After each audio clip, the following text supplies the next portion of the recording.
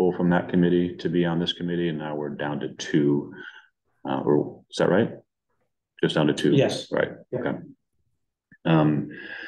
And then we also had another resignation who I think was an at-large member, and I would think that we give the staff latitude to go back to the pool, or the appointments committee to go back to the pool. I think there were several applicants that didn't get added to the committee that had applied to be on the committee. Take whatever you guys want to do, and I can just let the appointments committee know your wishes and have them follow up. So.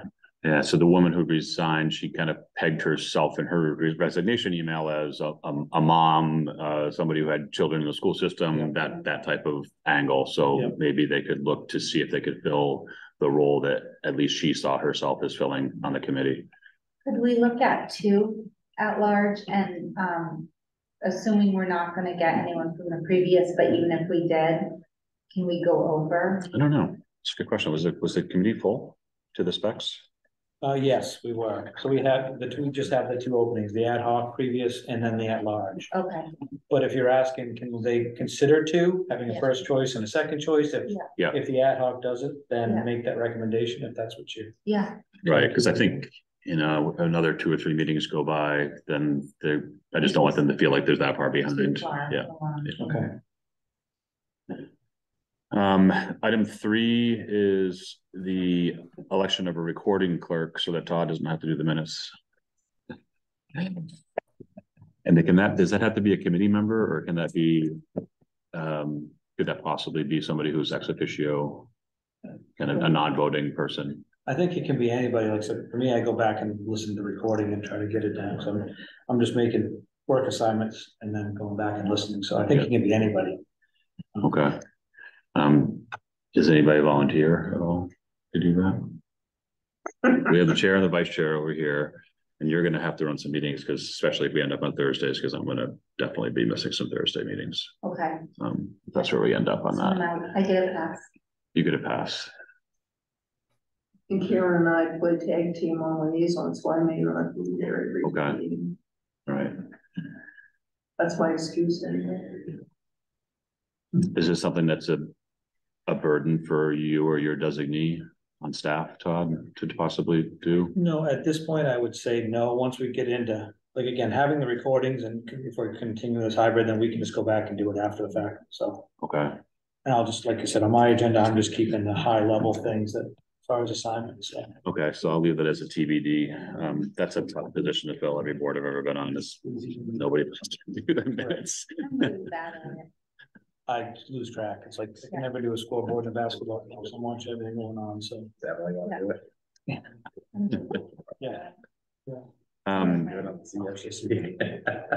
So all right, that's on the agenda later. I'll leave that for now. The UTILE homework assignments were to review the previous ad hoc committee's report, and the accompanying slide deck, which I didn't get a chance to do because I'm sure Todd sent it to us and I missed it. So I didn't get a chance to do that. I did go through the Barry Dunn Community Center feasibility report, which was released on March 3rd, 2020 in pretty great detail. And I think there were, I'm going to give everybody an opportunity to talk about what they found, but I'll just start us off here. 2 things that really jumped out at me is how old the town is in terms of the population shift. Like the percentage of people who were 55 and older is a tremendous group of population and active users of a community center. And the other one that really jumped out at me was how few active community center using adults they project us to have from that 25 to, what was it 18 to 35, I think was the category, something like that. But it basically was young parents, right? So, and the same thing with school age kids. Like once kids got in school, they were more involved in school activities and less users of the community center, maybe using the community center through school programs, obviously. But those 2 things really kind of jumped out at me as the percentage of population in town that is in that young adult, young parent age group. Maybe it's a more affluent town, it's more expensive to live here. I'm not sure what drives that demographic, but the data that was in here was pretty telling to me in that respect. I welcome anybody else to chime in and what they thought as they read through it. I spent a bit of time going through all of them, and I had worked very closely with Barry Dunn, on that feasibility study the last time around. I also took some time just to talk to people I know in town this time. And at the end of the day, it's hard to find someone who says they don't want a community center in Scarborough. I mean, I think we all, or most people agree, it would just be a great addition. But what I felt in here, I felt at the time, and I felt again in the past 10 days since we met, is that just overly concerned about how to pay for it. And so that's, to me, that is what I feel like my responsibility on this committee is like, how can we get creative about the financial part of it and make it so that people want to have a community center and feel that it's an affordable thing to have. So that, those two dynamics, yep, I want it, nope, I don't want to pay for it, are consistent throughout all the reports. To some extent, then pay for it, to some extent. I think that's a really interesting point. The ability of community services, and I know this isn't just about community services, but the ability of community services to be significantly self-funded is dramatic. And I would think with the right facilities and the right, and I don't know if I'm using the lexicon right about programs and services. I know you had talked about programs and activities. So you're going to have to educate us all on that again. So we make sure to get it right. But having the appropriate programs to enable yourself to fill the needs and fill the wants, but also be able to monetize it and sustain the building. Obviously you have capital outlay and bonds and things like that. They're inevitable, I guess, in some respect, and it's going to have to go to the voters to be approved. But it's unique. It's very different from a school project, or for that matter, a library project or something where they have the ability to really have a significant revenue center as a component of the facility. Clarifying question, if I could. Yeah. When you were hearing, was it about the construction cost or the operation and paying to go there afterwards? Because those are kind of separate, two different, distinct things. That's a great question, Todd. I think it's both in there, because when you look at the very same page that says, community center is what they want more than anything, their biggest concern is taxes. Right. And so I think, I think you're asking a fairly sophisticated question that not all people would be able to think through to that point. They just feel, oh, construction, building, here we go again.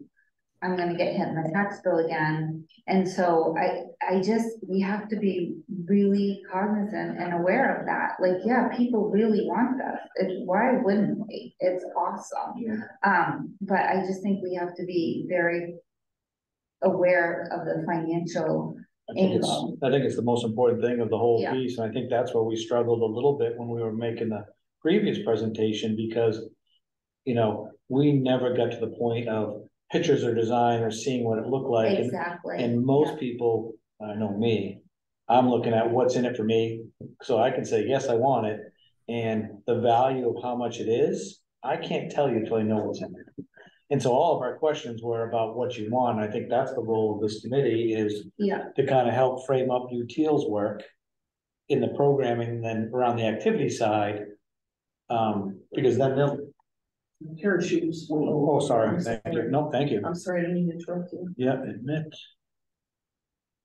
Thank you. I gotta sit on the other side of the table next time.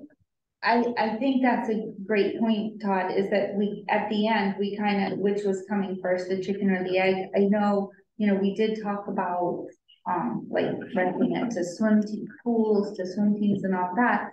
And I was a little bit behind my question last week, like what exactly will is it UTIL? UTIL, yeah. UTIL be helping us with, because I do think that's really important, is how we can monetize that. Yeah. So, I mean, in there, if you had a chance to kind of look through, if you did, I'll just give you the snapshot. Their homework was really about us looking at the data we already have on programming, spaces that are in the center. Yeah. And then through the report, it talks about activities, and most of the activities that we at Community community services haven't been able to touch the aquatic side. Which when you look back, it's the number 1 and 2 item pools on the agenda. And most people are going out of town for that service, so they're taking that dollars somewhere else. Yeah. And so that was their kind of first homework assignment. Their second homework assignment, which, you know, will come down the road is, you know, looking at site and that kind of cost and build. But ultimately what they'll help us with, along with Weston and Sampson, along with Ballard, they'll do, once you guys decide on a program shape to start and activities and volume, then they'll start designing a building.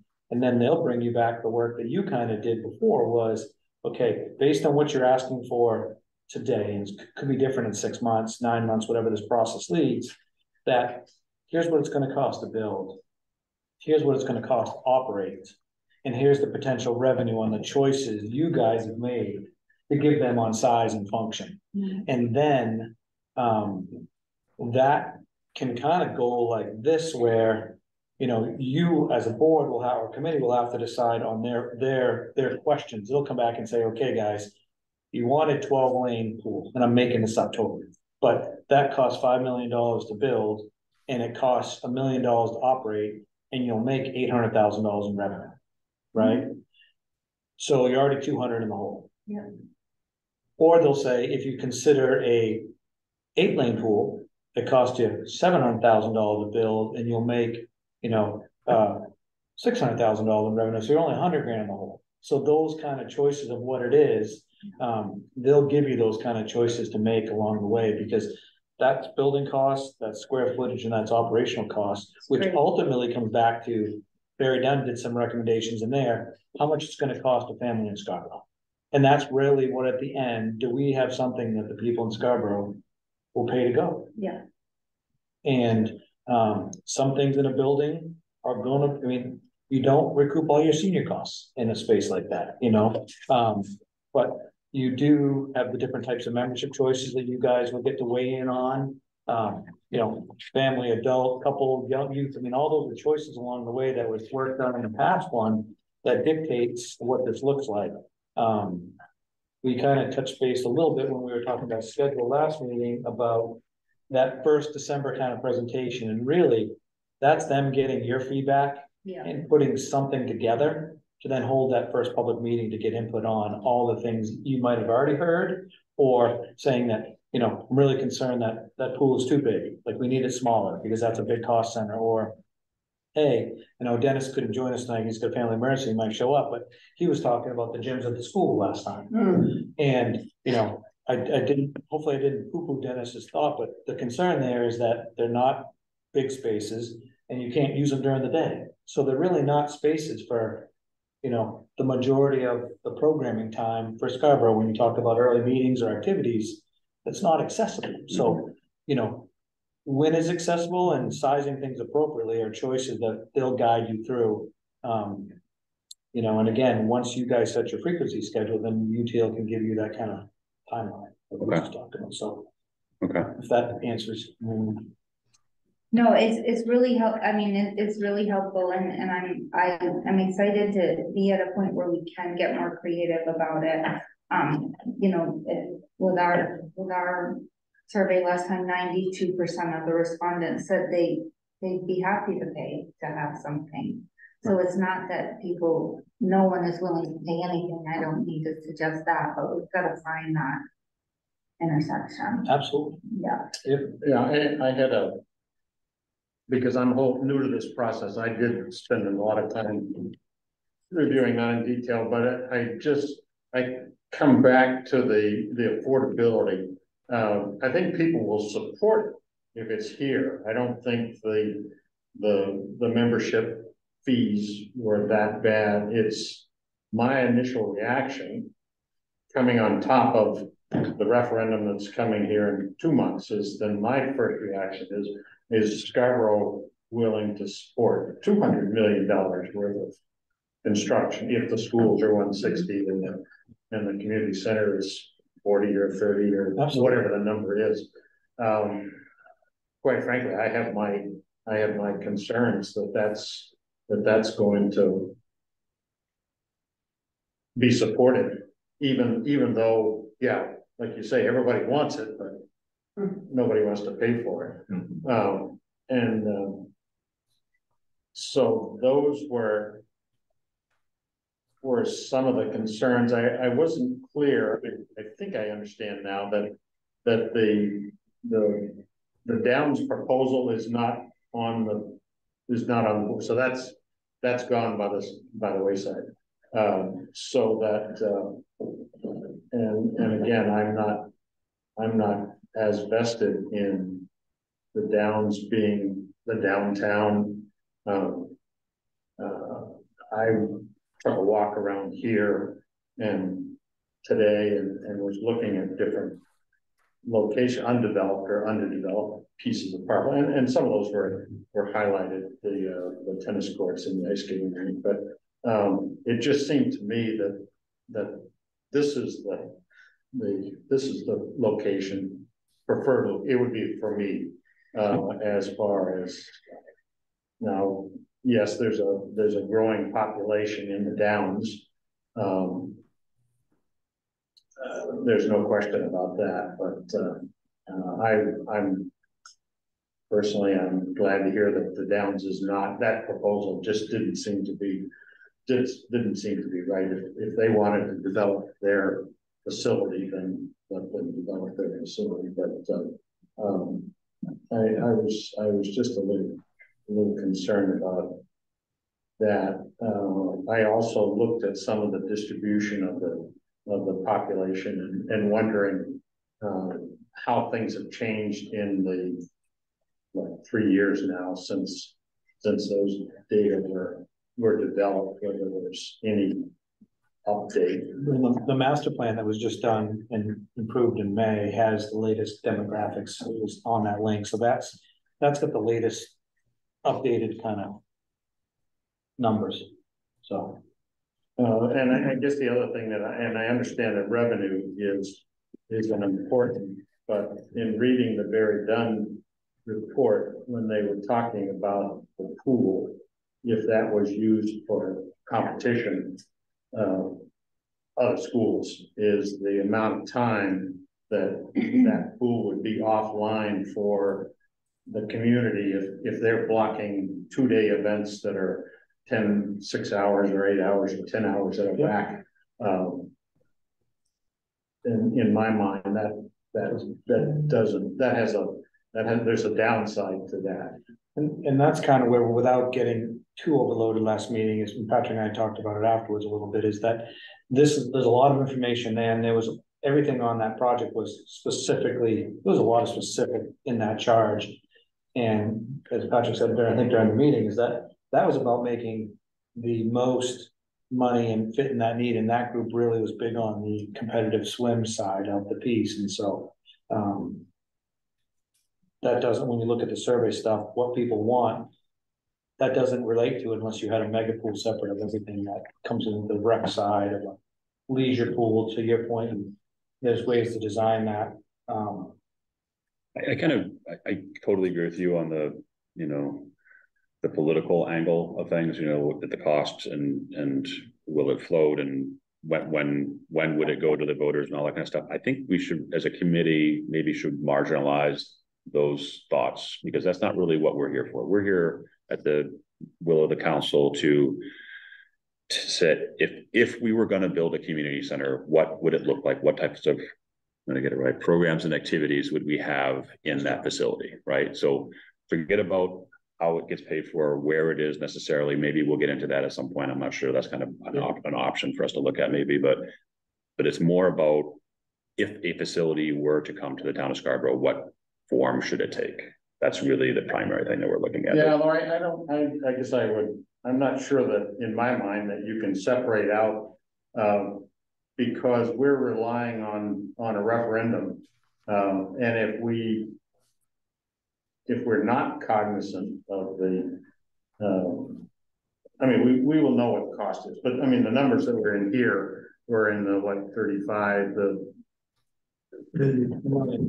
million range. I think we do have to be sensitive to that, because we can come up with the greatest plan, but if it's not gonna be, supported, I don't know, it almost seems like we've taken a year of everybody's time, and just, I guess I would like to be a little more sensitive to it.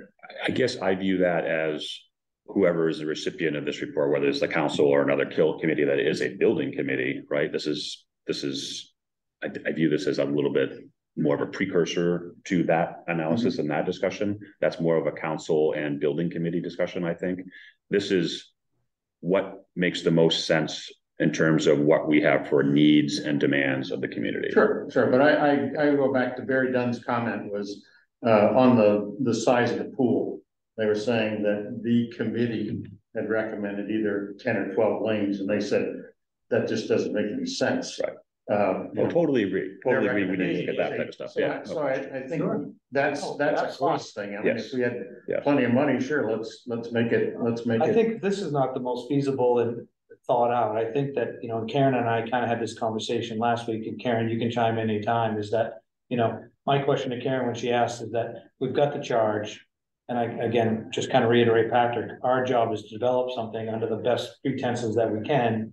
And then this report or our work goes to council to then decide when does it fit or doesn't, you know what I mean? You know, but one of the things that, you know, building this out, the longer it goes, the costs are gonna change, and that's what happened at school, right? They look at all these reports, and every time the cost kept going up and the parameters changed with the demographics of the school system. And so that past data was just work that was never used because the population of the school changed, the growth size changed. So, you know, you've only got these couple, you know, windows to make things fit, to make a choice. And then after it, you can go back and review it. But again, that committee was looking at bringing in 6 or 7 swim teams to make a regional pool. And that's why that got driven to. Yeah. Well, and I think your question was a good one. Was I talking about initial or ongoing costs? And as part of the design process, I think it's really important that we place a priority on items that people want and can be financially responsible, because how cool would that be if we could get as close to self-sustaining or even retiring debt service? That would be really cool. So I think it is important to have that be a pretty important factor for us to consider what people want. I don't want to forget the people online. I don't see any hands up, but. Are we doing hands up if they want to speak? Oh, sorry, Bill's got a finger up. Oh. I am Bill Donovan. I haven't met several of you. I look forward to meeting you.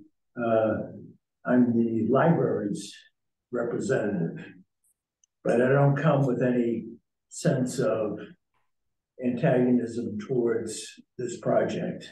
I don't think it's competition for the library project that was defeated a year plus ago. My own sense or viewpoint on community centers is I'm all in. I am totally in favor of the concepts that we're talking about introducing to this community. I think, as I understand it, Jean Marie can correct me if I'm wrong, this is a TIF sponsored project, that this will be available for tax incentive financing support, so that when we kind of say, how are we going to pay for an expensive project? And 35-40 million isn't an expensive project in a town that has demonstrated a willingness to push back. Well, TIF projects are in this district, meaning the TIF district we're sitting in, 50% of the cost of a project anywhere else. So to Patrick's point, it starts to make financing less of a critical issue, because I think we'll be able to convince the public that there's, your point, tremendous value in adding these services, tremendous value to the community. And it's not going to be expensive. I'm voting for the school. I think schools are the most important public thing you can provide. But at 150 million, I've got my doubts, like a lot of other people do, about whether this will be approved. We go forward 100 miles an hour, do our report. And I think at the end of it, we will get support from our community because they want the services, and the services can be delivered at a cost that is significantly the tip monies.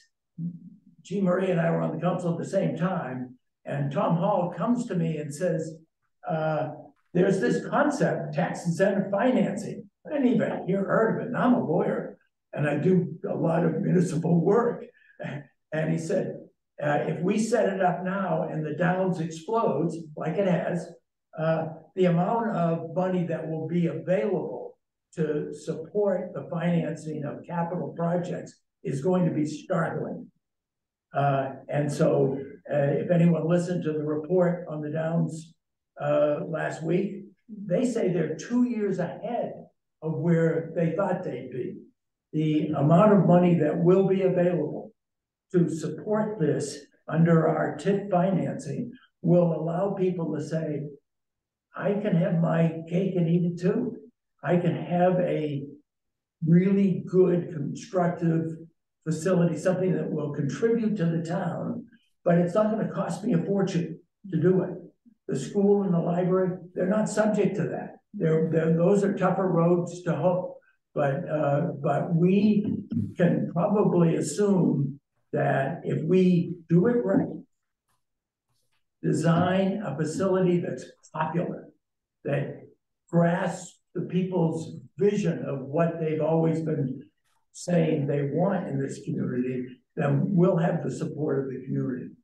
And while the school is going in November, I think we'll go in the next year, 14 months, one way or the other. I do believe that's what this timeline will work out, no matter what the school situation is. Good. Not seeing any hands up. Good background discussion on the information that we had. I do want to inject one thing that has to do with the CEA at the Downs. I pulled it up because I'm thinking, what did that say about the community center? And it does say under section 8.15 community center process. It says the town agrees to undertake a public process to define and refine elements across the community center. Such process to be completed no later than CEA year 5, which is March 31st, 2024. Is the expectation of both parties that the developer will be a prominent participant in the process. The developer agrees to reserve land within the developer property for the inclusion of and suitable for a community center incorporated into the downtown area and identified with the approved master plan until March 31st, 2024. Following public process, parties may decide to commit to a new or amended credit enhancement agreement. And the only reason I bring this up because I want to remind folks that that is in the CEA. March 31st is coming up sooner rather than later. But that being said, I also want to make sure that taxpayers, my constituents, understand that it doesn't say the developer is going to pay for it. It doesn't say the developer is going to pay for the land. It doesn't say the developer is going to donate the land. It just says that they would agree to reserve land within the developer property. So that's out there too. That's my only point in bringing that up.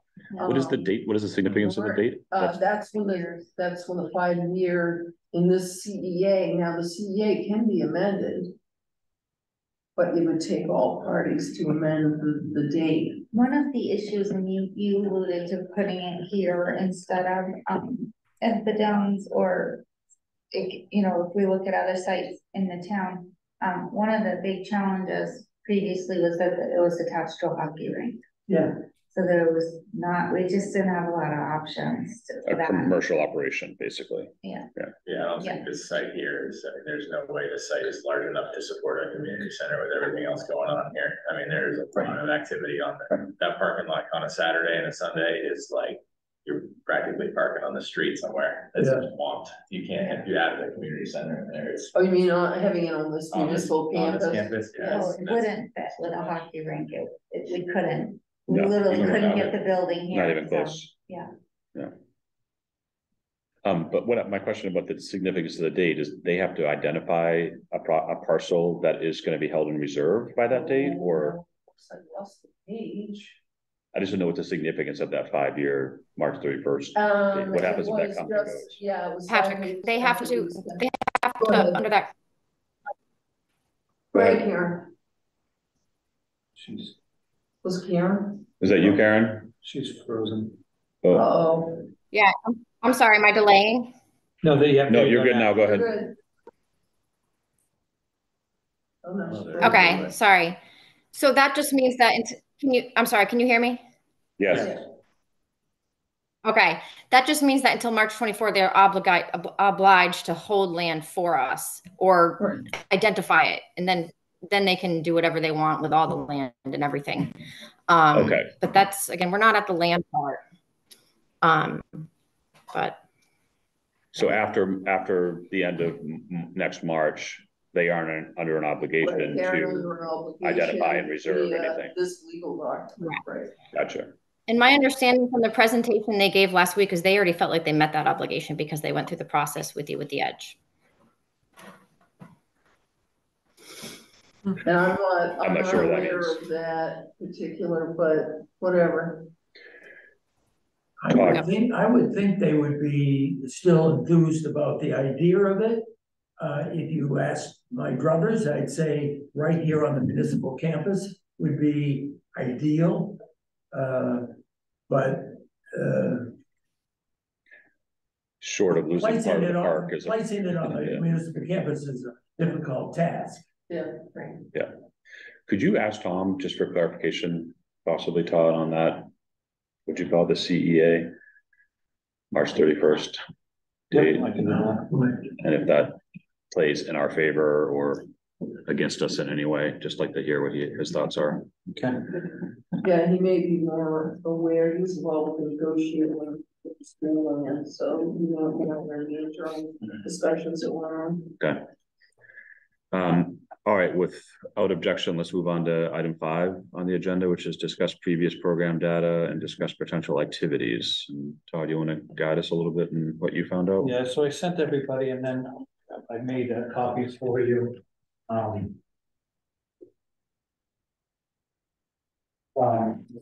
It's nothing pretty, but it's the, yeah, sure, it's 3 documents that we had in hand. Committee survey, ad hoc 19 survey, and then our master plan survey. And so part of the homework assignment was to just look at the program spaces that were, and so I just took them in order that they were prioritizing those 3 different documents. So the 2019 ad hoc and the 2023 parks and facility actually had people rank them in as far as program spaces. The townwide community survey, it was kind of a little different to pull out, and I kind of categorized it different there. It showed level of emphasis that we should put on it, which was the top thing. And it showed the 2 big criterias that were the most important was facilities for indoor recreational use and for gyms, school gyms for recreational was important. And then it showed just percentage, and then community center was the highest priority. So that's not really the program piece, but just I wanted to share about gymnasiums and then the indoor space, which includes pools. But if you look at either side of the spreadsheet, they're not too far off. The majority's up there. I just. Oh, thank you. So on the townwide community survey in 21, that out of, I don't know how many choices they had on question 24 you have listed there, but out of how many ever choices they had, 54% of the people said that the community center was the highest priority. Yes. That's amazing. I mean, sometimes when you have 20 choices, you might have the highest number be 12 or 15%. Exactly. You know. Yeah, no, it was overwhelming, and again, to Amelia's point earlier, though, it didn't say what it was gonna cost to build and what was gonna cost to go there. It was just, I think it was a data point to say, get to that point to tell us what that is. Right, okay. So we have the aquatic facility, I'm looking at the left side with a rec pool, competition pool, therapy pool, multi-purpose gym, indoor walking track. So these are all the things that we've seen in just about every example that we've looked at, you know, either the prior committee or this one, where had some factor of those 3 or 4 things in them. And then childcare, that's one I want to flesh out, like how that all works. Like, you know, would you call it the hub? Yeah. Would the hub be moved to this building potentially? Like that idea of having that aftercare. Yeah, so just to answer that question, I'm sorry, I'm trying to get Amanda's video to work and I can't seem to get it to. I think she has the ability to do that. Yeah, she needs to start her It's just video. her. Okay, so childcare and child watch, one or two different things, right? Child watch, we kind of touched about is a membership benefit or a way to get people into a building where I'm gonna go take a class. And I can watch it. That's why my video's not on. Oh, there you go. Hi, Amanda. So that's what child watch is, right? You buy a pass, you pay a day fee to drop my child off while I go run on the treadmill or take a aerobics class. Childcare is a little more complicated in the sense of, you know, what and where location is right now presently. You know, we have the 3 or 4 childcare sites, Wentworth and 3 elementary schools. And we just received the kids at those locations and we've been doing that forever. Presently in the existing plan of the new school, all 3 elementary school sites would be in one building. So we, instead of receiving 40, 30, and 50 in a school, we'd get 120, you know, showing up into the facility if the new school is to be built. So that's the majority of our childcare, and the Wentworth site wouldn't change. You know, when you're talking about childcare, any sort of childcare in a community center, there's a couple of big factors. And those are choices, again, to think about along the way. Are we not meeting the need? Is there an opportunity to, an opportunity to meet the need? And those are decisions to make. What are we displacing? You know, I know in my old facility, we had a gymnasium, and half the side was for after school kids playing pickup, and the other side was for childcare. So we lost half a gym to childcare. And then, you know, another part is, if it's not right next to a school, how do you get them there? You get transportation, you get all the other pieces. So there's a lot of kind of educational choices to make when you talk about adding childcare. And then ultimately, because people say, can you add more people? Yeah, if you can get staff, and that's the $1 million question right now for a lot of things. So right now we're just keeping the model we have, or I should say the volume. It will be easier if we went in one school because I wouldn't need 3 site supervisors and 3 leads, you know, and then a counselor. I could kind of cannibalize that staff a little bit. So I think childcare would be a much bigger discussion. Childcare is profitable as far as how we help offset our operation. But I think it goes back to how much more square footage do you want to add to a building, and what does that mean? Because there are different things that need to go into play. Yeah, childcare is such a problematic topic for us as a community center at our committee to talk about, because it's presently really taken care of by the schools. The school. Now, we don't know what's going to happen with the consolidated school proposal in November, because if it passes, then it will represent a consolidation from all 3 of those elementary schools into one and built over the next 3, 4, 5 years. If it doesn't pass, then those 3 neighborhood elementary schools remain pivotal, and Wentworth, to the solution for after school care. And we're all saying, what are we supposed to do? Are we supposed to make our plan based on an assumption that the school will pass or not pass? We can't do either one. So I take that as kind of a floater issue, one that will come up for us at a later date, because we'll still be meeting 2 months from now when we know what the outcome of the school is. Right. I think we certainly want to, you know, and I appreciate the differentiation between child watch and child care. The child watch service is probably something that we need to offer to be competitive. It's probably something that is an And you're not ancillary talking, service when to you're the talking community about a center. child watch space, you're talking about a small space that has a separate restroom, designed for littles to go. It's not even a quarter of this room probably, depending on where it was located in the building. So it's not you're not talking about an expensive place or a large spot. And a It's a limited revenue generator. duration, Yeah. obviously. And when you get through this process with UTIL, they'll kind of give you, and some of these things we look at, this space is low cost to build, moderate revenue. This space is low cost to build, high revenue. This is the most expensive to build and high, like, they can, when you're trying to make those choices, that's how they should be breaking this out for you, to be able to kind of make those, like, what's the value Okay. or value to. So regardless of which way the school goes, though, the before and after care isn't necessarily moving to the community center. No, and so regarding the hub, we have another, like, I think it's like 18 months our lease, and after that, we're at, council approves that, not approves it, the owner could say they're selling the building. Yeah. We've only used hub as overflow childcare during certain times of the year because transportation is an issue. We can't get buses to get the kids from site to site, so that's why I was mentioning childcare, for the transportation, it becomes a challenge. Yeah. So So if there's no consolidated school, the childcare remains after grade. yes, yep. Yep. And Wentworth. And Wentworth, Really four, four yes, sites, four. right? Yes, sorry, 4 schools. Just going down the list, fitness space with group class space, multi-purpose space with kitchen, and we talked about that a little bit. I don't know if it was after the meeting or before or during the meeting last week, but having some type of, refrigeration, might not be cooking facilities, but some type of, community kitchen space is probably going to be integral, especially if we're going to be leasing out, part of it for birthday parties and things like that. You have to have a place for ice cream or to store pizzas or whatever. There have to be something. Multi-purpose space. Okay, then outdoor area with playground. We don't really talk about that at all yet. I would anticipate that might not be part of this program, but I don't, maybe I'm making an assumption I shouldn't. No, I don't think you are. I mean, I think those are choices when you decide how much space you have and then what the costs are.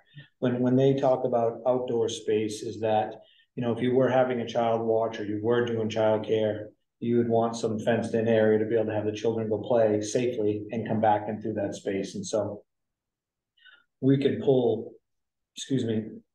some examples so people can kind of see what that looks like. But that all depends on the initial programs. So it's like, what programs, and then what are you trying to do? And then lastly, and where the cost comes in, or the higher cost comes in, at what level do you want to provide that service? Are you just, when you say childcare watch, is it just a space where I could drop you off? It's like going to the elementary schools and you're just playing the stuff that we have? Or is it a space where they're going outside on the playground that could be open to the public during, during the day as well, and provide value to a membership? Again, I think Bill kind of said something that just resonated with me. It's like, when my son played travel soccer, the best places, and I always paid more, was the place that had the amenities where I was warm. I could sit and watch without being darted with a ball. You know what I mean? Those are valuable things to a parent that are sitting around. So those are choices that you'll have to make along the way. What it's worth. I think that's also, that also could be areas where we're activating it with events and functions, right? You're outdoor. Oh, absolutely. With playground. So if we're trying to drive community engagement or trying to get everybody into a centralized location to congregate, the community center would make a lot of sense for that.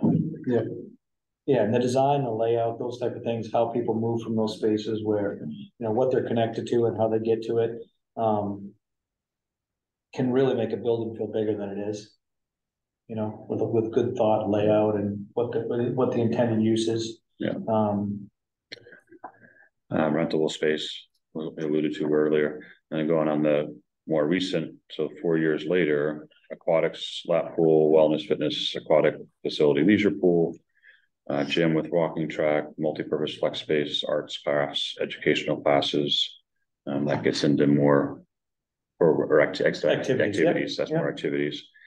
Drop-in activity zone game room, which I would think that's more like a teen type place, like pool tables, ping pong tables, That was that kind of definitely stuff. derived towards giving the teens.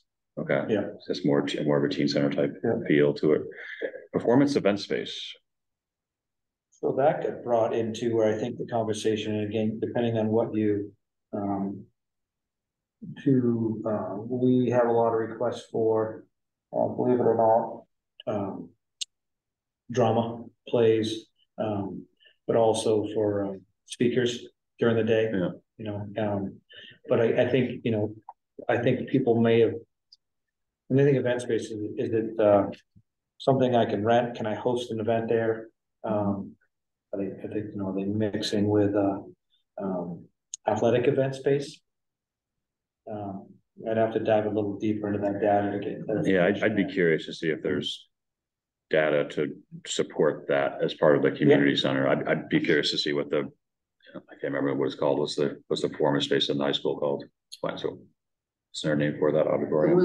Winslow Homer Auditorium. Homer Auditorium. I'd be interested to see like how utilized that is. Is it maxed out? Is it fully utilized? Yeah, like that would, again, I think that's definitely yeah. We don't have much data at the library on performance space, but we've studied extensively community activity space, Meeting space and things. and it is enormous. Yeah. It really drove our need for seeking an expansion approval, is that there is an unlimited number of activities that the community would like space for. Yeah. And Todd's hub proved that as soon as it just, all of a sudden, it's full of activity. The library is overrun by the number of activities that seek space. So we should be providing for that, and it should be flexible space, diverse, because it's remarkable how it's grown over the years. Absolutely remarkable. And then it's also a revenue generator, depending on your philosophy. Yeah, because we read who and what you're charging for and how much, but you go, oh, what do you rent to? Condo associations, always looking for a place to have their annual meetings. It's remarkable how many organizations are willing to pay for the we used space. to do a lot with businesses just because they couldn't get into a place at 6 a.m. for early events and trainings and socials. We used to do tons of those, and birthday parties are huge. Yeah. Senior area, I think that goes without saying. That's got to be on the table, no question. Meeting spaces, conference rooms, Bill was just talking about, and childcare support. I guess maybe that's more child watch. Yeah, tinged. that was they used, I think, just a general term because depending on, but more about watch. Okay. All right. So that's a good, very high level discussion and overview of the kind of the priority list that we have to work with. And I know Todd went through quite a nice little presentation, slideshow last meeting, talking about some of those themes as well, which is helpful. Todd, anything else on that item 5 we want to talk about at this point? I guess the only thing for you, Teal, you know, are we comfortable with sharing? I mean, they have this data anyways, but they were looking for your kind of everything they get. They want to make sure that it's, you know, it's been relooked at, not just something from a couple of years ago that before they go put pen to paper on anything. So yeah, I guess the childcare is, like Bill said, is kind of tabled. Yeah. Pending whatever happens, right? Because there's too many unknowns there and variables. And then I would question the performance space, like I mentioned. Okay.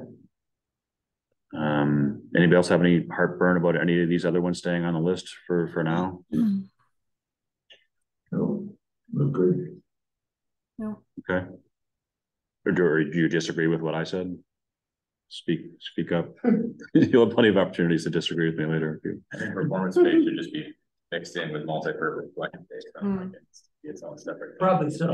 Right. When I hear performance space, I'm thinking stage and movable space, elevated seating. Into a flex space where you're moving something in for it, and not, you know, it's, but you can have it wide open. And looking at the pictures that UTIL provided for us, were like this wall, It's just a big Yeah, open it up. glass wall that opens up to the outside, and now you've got like this beautiful indoor-outdoor flex space that you can hold large events at, so I think Util they should do a good job of incorporating kind of those two elements into one, but. I agree. Okay, Is there any, and I know you don't have any of the data, but just to give them a kind of starting line on a pool. I think that's, the pool is, if this thing is gonna go at all, Yeah. the pool or pools is and that's been number one across the board. Every time you say it, you know, it's the pool. And so I think it needs to be both, you two do. pools.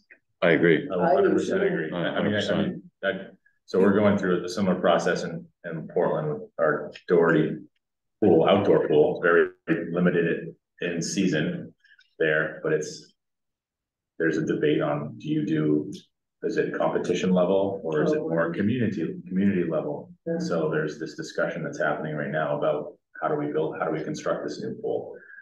So from a community center perspective, we're gonna be holding competitions. There's gonna be a huge demand for that, and it is gonna overrun an aquatic center if you do not have secondary space to actually hold additional programming or activities that are happening in there, because it will just be Totally agree. like, you have to have both of them. And it would be nice if we could understand what that sort of looks like. Are there examples of it? Yeah, so, Yeah, on an email, Bill, I sent, and I can send some more pool work stuff for you guys to kind of wrap your brain around. But ultimately, you know, when you talk about multiple space, you know, the lap pool is the lap pool, then it's amenities that go to the lap pool. How many lanes, you know, how many people are you thinking about viewing the competition? Right. You know, I mean, that kind of drives your seating and your revenue, and, you know, inside, outside, how does the building go? You know, when you talk about a rec pool, lap pool, I mean, a rec pool, therapy pool, you know, the kind of two different elements, but really comes down to water much warmer. I was just gonna say, I remember you Well, talking about you know, a that. lap pool, they wanna crank it out at 76, 75 degrees and, you know, you know, this is just my hope and wish that if this got forward, it would have a separate pump system, because then that is a separate identity to that pool. You know, and then when you talk about a rec therapy pool, it runs the gamut, right? You've seen, you know, splash pads, slides, you've seen simple as Lazy just warm rivers, water yeah. pool, lazy river, like those type of things, you know. That's gonna come down to choice and cost. So let me understand your statement. You're working on two pools? One pool One pool. For what community? for Portland. And it It's is, an outdoor pool. oh, an outdoor, Yeah, so it's very limited in season. okay. But yeah, there's a high demand for competition level swimming there because there aren't many competition level pools in the area. Right. So But it's outdoor. it's an outdoor pool and it's a community pool. So there's, you know, some things that need to be weighed on the city side on what should be built. Priority, yeah. Yeah, and who are we gonna prioritize in the space? So Alex, where is that? Remind me. Doherty Yeah. Fields, it's called Kiwanis. Oh, that's how I know it was. It's currently Kiwanis, but yeah, when it's getting rebuilt, it'll have a new name, so. Gotcha.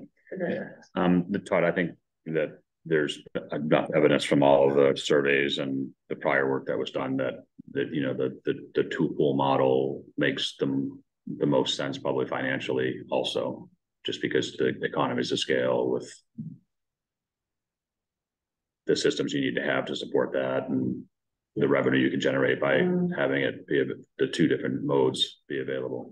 It's Yeah. certainly worth looking into. Okay. I completely agree with that, with the two pools.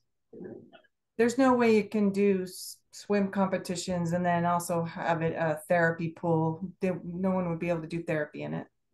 No, we had a multi-purpose pool, which had 6 lanes, and then our rec pool was next to it, and one was always shut down. So you built something, you only used half the time, because there wasn't many hours you could run both at the same time, just because of noise, and so, that goes back into design, and there's Right. more qualified people, and the bigger footprint, wall between, Walls, yeah. you know. Again, people come out of the pool and they're hot versus parents sitting on the pool deck with littles in the water, so, yeah, there's some qualified, and we have. And I think that the warmer pool and having it be indoor with, you know, 5, 6 months a year, seniors don't have really many options for Right, that's what I was thinking, outdoor see, activities yeah. just because of the weather, so. I would do it. A swim up bar. Definitely seniors, disabled people for sure. Yeah, and it has to be a higher temperature, and the competition pool has to be a lower temperature for very obvious reasons. So I mean, it just makes all the sense in the world. And having the systems be separate for, let's not get into the discussion we had after the meeting last time about the issues around what necessitates a pool being closed. Right. But Right. But let's that's money not happening. right. Right. When Right. you have to shut a pool down for Yeah. maintenance or for other issues that we won't talk about right now, you lose revenue. Yeah. So. So any other, I mean, the No. walking track, there were all kinds of different Yeah, I options. think We're that just they can- fitting that in to the rest of the design. That seems to be a pretty easy. Yeah, and a pretty simple thing to integrate to whatever other program space that you have set up. We talked about child watch, we talked about fitness space, with equipment, and I see the word gym on the other side over here. We heard pretty strongly from a lot of people in the previous committee that there's plenty of gyms and weightlifting and all that other stuff around town there wasn't necessarily as much of a need for that in a community center building. So Right. I think we maybe could walk that line carefully. Yep. Yeah, that was my reaction in the very time they were talking about, I think a proposal was for 4,000 square feet for the weight and fitness, and they thought that was too small, and they were talking about bumping up to 5,000, and I was thinking about going the other way. Just from a senior perspective, my Medicare pays for my prescription. I go to Foley's for nothing. Right. Yeah. Yeah, in most centers, they'll do the silver sneakers, or they'll do the Yeah. Medicare piece for the revenue. The one piece in the very down, they were in their report talked about, and again, choice. They were talking about a space where, and they talked about it with activities too, is that it's a revenue generator when you're trying to, how much can you charge? And what makes sense for people, where most of the people that have been in community center, fitness centers are literally people that have dropped their kids off in an activity. You know what I mean? So they may have a more comparable gym, they do CrossFit or something else, but if they're paying for a family membership to go to the pool, then there's a value if I can walk on a treadmill, you know what I mean? So it doesn't have to be a Foley's Fitness. So, but they can run through those exercises with you to give you cost Okay. recovery, and Right. if you Yeah. don't have it, you charge this, if you do have it, charge this, and then you guys can decide it doesn't fit the model, or it makes sense revenue wise. Or you do some sort of a circuit that's throughout the building. Yeah, that- We'll have to Right. run around, put in different parts of the building. Yeah. Patrick, let me point out the thing, when we did the 2018 report, Yeah. 2019, Yep.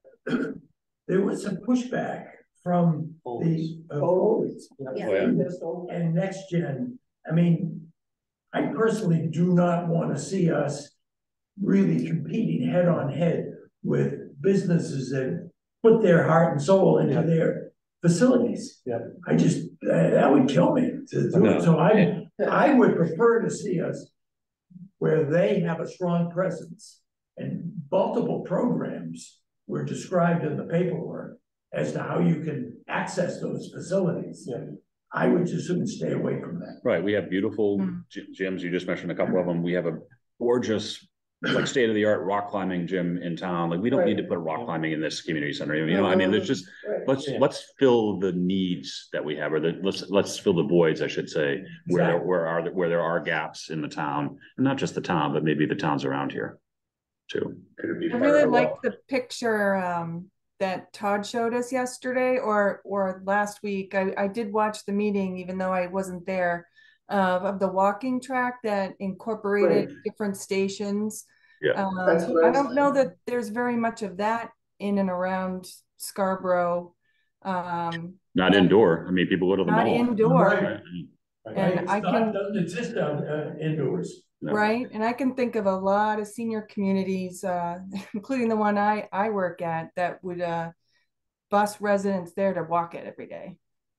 Yep. Could it be, I mean, we're talking about a fitness wellness space is one of the higher priorities. Could it be more of a leased space of like a physical therapy for more senior oriented. Yeah, or it could be a space where it's, you go after, one of the examples that when I went to my conference, one of the examples was, it was an entry level fitness, it was like, you know, dumbbells and, you know, just kind of base level, but it was run by a local gym. It was a satellite space for them, so it was an extension of their business, and they were doing kind of low level. One actually had an example that there was a lease space for a physical therapist that they took their clients there to do basic stuff, and then once they got to a certain point, They went to the gym, They go over to the, it's like karate, right? If we were to do karate, we're doing basic and karate classes. You wanna do that, and next you go to a private dojo, you know, that next level. It's like tasters, right? You give them, yeah. you know, exposure at cheap, low prices. without the intimidation of a high-end place. A high-end place, you walk in and you know,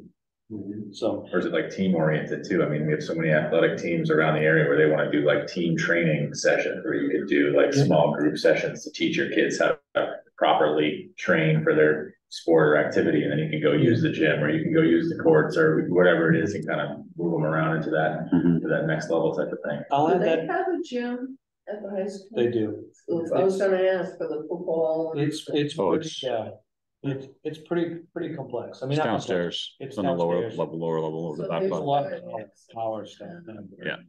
Yeah. If it's all right with you, I'll add that to the kind of the same childcare list, you know what I mean? Like, what does that mean? Mhm. You know, cause I think that's the, you know.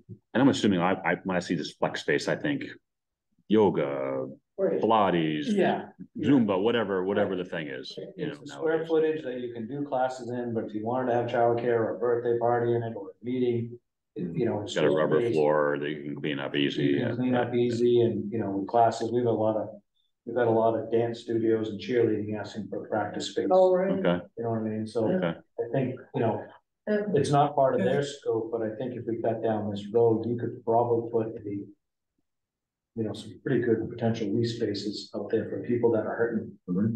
Find space. I'm almost hesitant to even bring this up, but tennis, pickleball.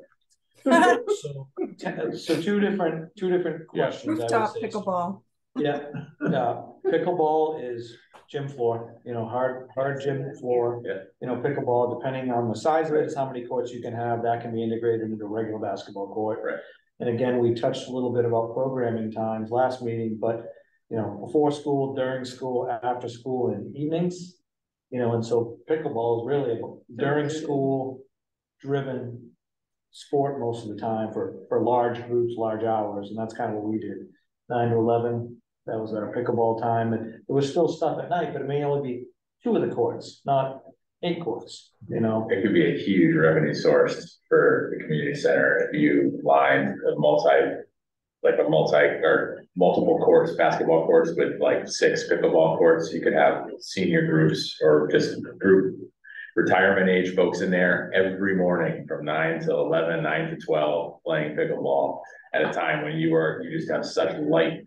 Those courts would be empty Exactly, otherwise. they're empty. I mean, it's Interesting. it's incredibly popular at that time of the We have day. people travel all In over the the winter Mid Coast months. region. Yeah. So talk, Now, in that light, I had a question, I realize it's a kind of, but the 3 primary schools. Yep. That all have gymnasiums, cafeterias. The meeting combo, rooms. yes, they're all combos. Well, you yeah, know. they don't have gyms. They're It's a gym, cafeterias. cafeteria. But I mean, and thinking about if you're looking, if those become available and you're looking for pickleball, that good use. that's a possibility of.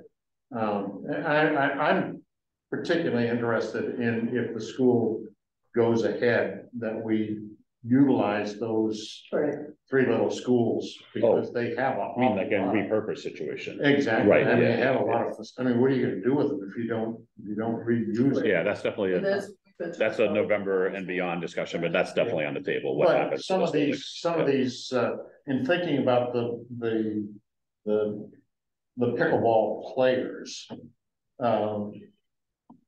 they could easily, okay, we're going to the Blue Point School. Right, the only thing to be thinking about, and it's down the road, is, and it's the same model the school's using, you're bringing these 3 buildings together. Is operations and staff, you know, Right. 'cause people keep saying, oh, we're gonna make one a senior center, one activities. But you gotta keep the building running, and you gotta put people into management. Right. So now your span of control just went. But if you could make them a revenue source, that would support those Big buildings. other. Yeah. Custodial needs and heating. Well, some of air the conditioning. thoughts that have come through the council are, school administrative offices. They wouldn't be in town hall, they could be in one of those buildings potentially. Pre-K, because pre-K is coming down from the state, you know, that could be one of those buildings. You know, so they're. They all have little playgrounds and. Right. And, I don't know that that's necessarily part of the charge of this committee, but Right. if there are some other Sure. wishes. Yep. That make sense. Yeah, absolutely.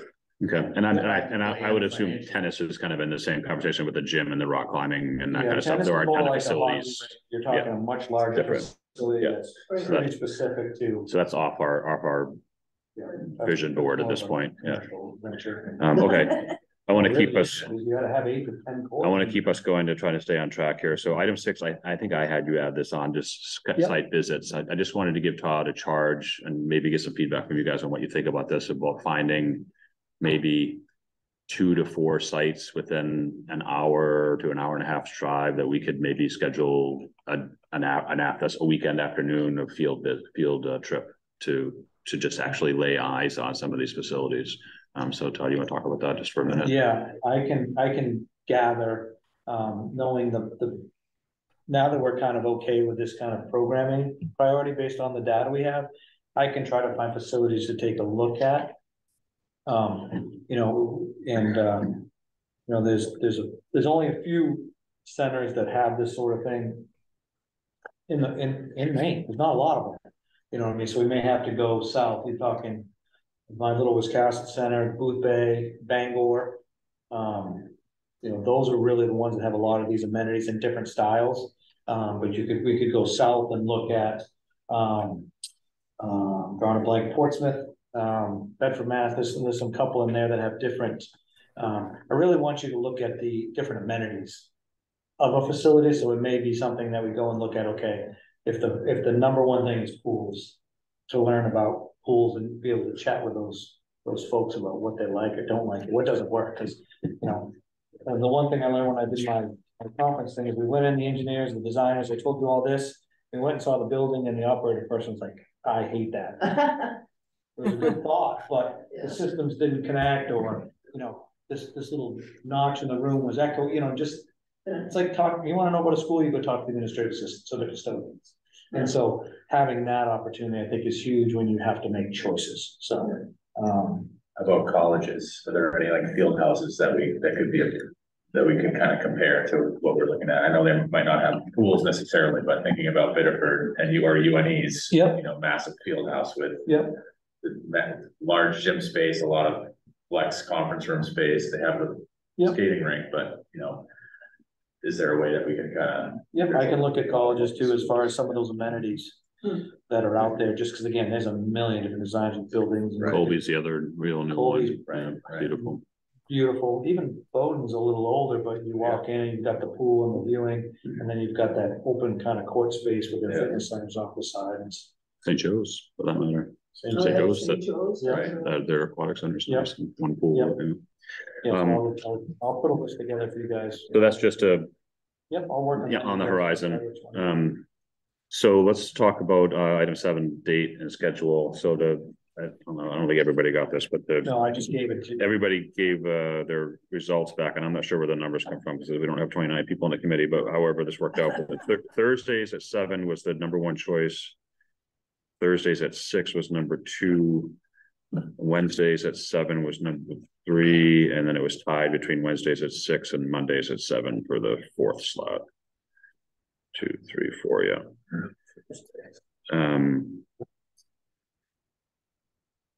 I was one of the people that said Mondays at 7 because this is perfect for me, but I'm open to whatever the will of the group is.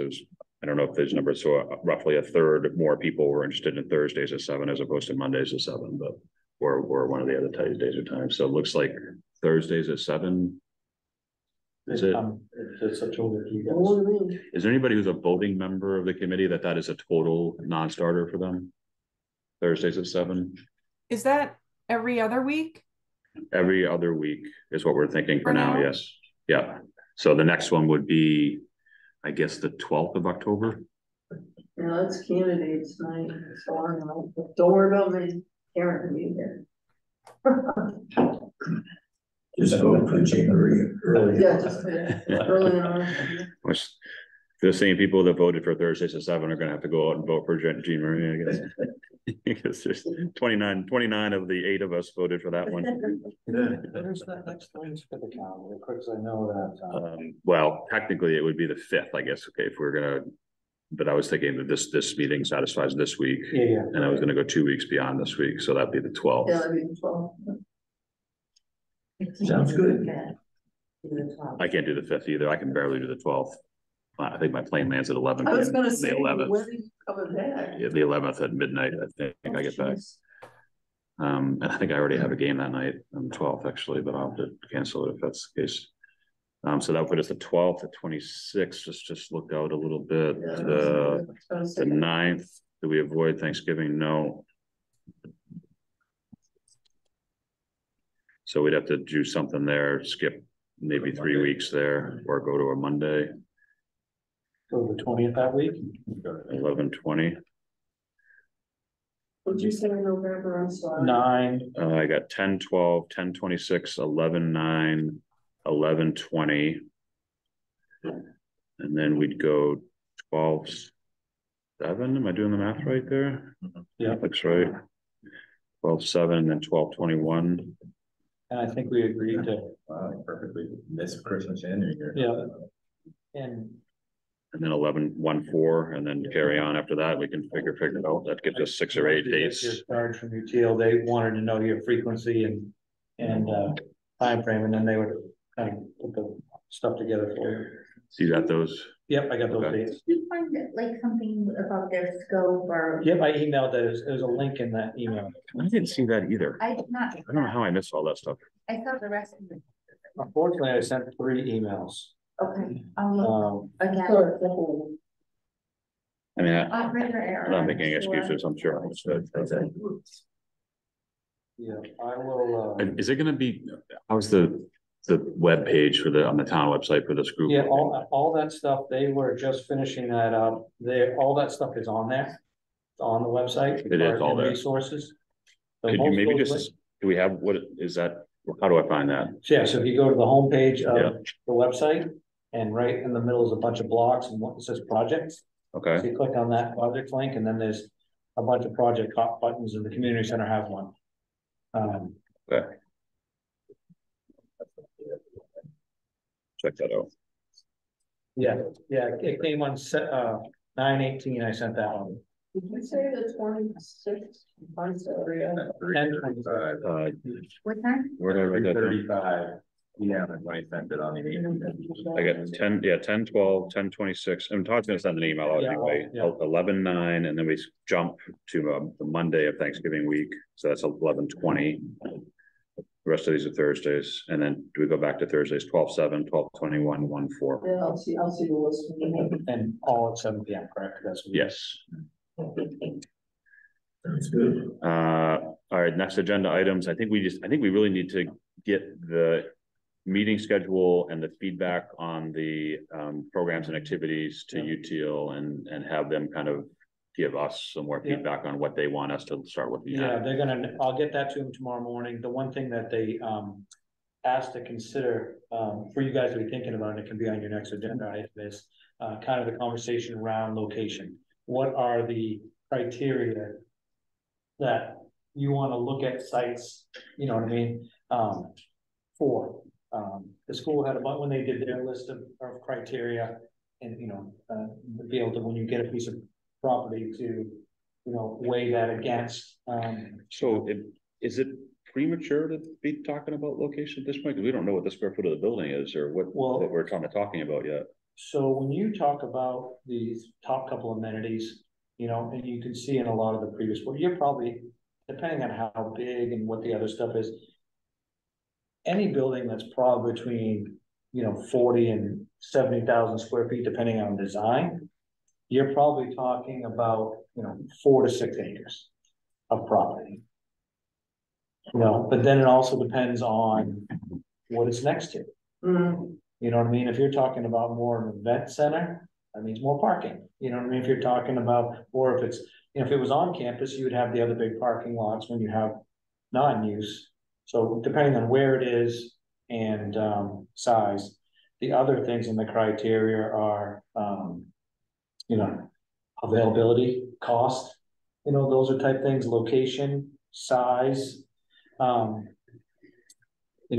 me, and I'm always thinking about your question about how do you get things passed?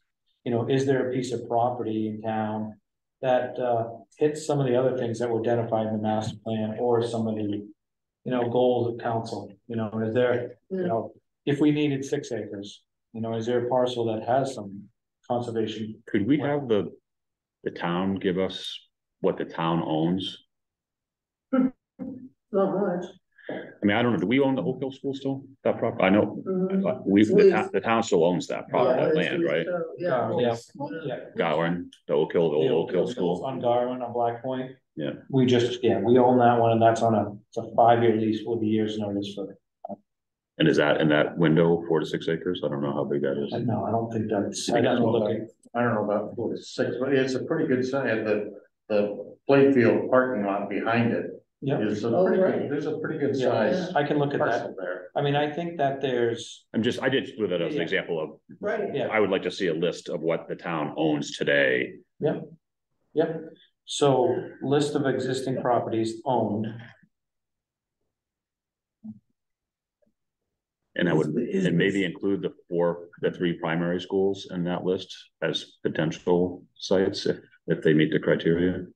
Or even if they don't, let's find out what's, Yeah. we need to be, I think we need to be able to tell the public, we looked at what Oh, the town absolutely. owns. Yep. Okay. And that's my list. No, I'm trying to think what we're doing. And then we can, We have a pretty good list. Well, of you GIS use community services. with GIS and the work that the land trust has done and Yeah. as far as different parcels. right. The Beechridge site, Yeah. That's About later that. tough About rails there. Utilities. Would you And say? the utilities, Utilities is the hardest part about that. Yeah, there's no sewer over there. it's all well and septic. And the town owns land adjacent to that too, the old, Yeah, the old dump. I don't know if you use that word anymore. Yeah, The old transfer site. yeah.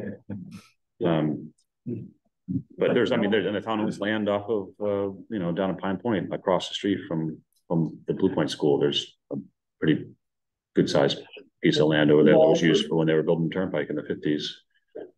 No, it's off of Jasper Street, at the end of Jasper Street, I think it is. I'm in a land trust board, so I know Yeah. we have looked at Yep. everything. Right. Are we gonna have an engineering firm do an analysis? So part of their scope of work is to help us select a parcel that meets, they'll come back and say, based on what you're talking about, you need a minimal of, and then does that parcel? meet That's that? Weston Sampson, right? Yes, yeah. So Todd, maybe, the consolidated schools looked at, Yeah, with the, We looked at, and the library looked at alternative sites. Yeah. Why don't you ask Nancy to give you the data on that and ask the schools? right. That way, at least. we Nancy- have the didn't benefit Nancy retire? of- not yet, Oh, yeah, yeah, it's got a few more days. we've got a satellite office. That would help us, because they scoured Yeah, Yeah, you've got a lot of. Yeah, yeah. because, and I guess what we'd like to do is have the people who are gonna analyze this for us identify anything on the municipal campus that would work. I think we did Yeah. that. we did. I don't think we found anything. I mean, we identified, I think, the outdoor hockey rink area and the wetlands around I that. was gonna Right, say, it was gonna have to be in the wetlands. It would have to be mitigated, but the town has other properties in town that could be used for mitigation too. Exactly. Yeah. I think that's where we figured out it. Yeah. Or it would have to be the wetland mitigation and take the ice rink, And- basketball courts and part of the parking lot. Right. was, That's what it was. you know, You can do that, but where are you gonna put everybody, where are you gonna park everybody? That's the biggest problem. We're gonna have out a there. parking garage. There you go, 9 million dollars Community later. center I know. over the parking garage. Yeah. All right, before we digress too much, is there anything else anybody would like to see on the next agenda? As a talking point or as an issue to raise? I think we got a pretty good idea. Todd and I can work together to set that. If something pops out at you, just shoot Todd and I an email and we'll make sure it gets on there. And Bill, I believe, just made eye contact with me as a motion to adjourn. A second, all in favor? I. Meeting adjourned 8:23. Thank you all.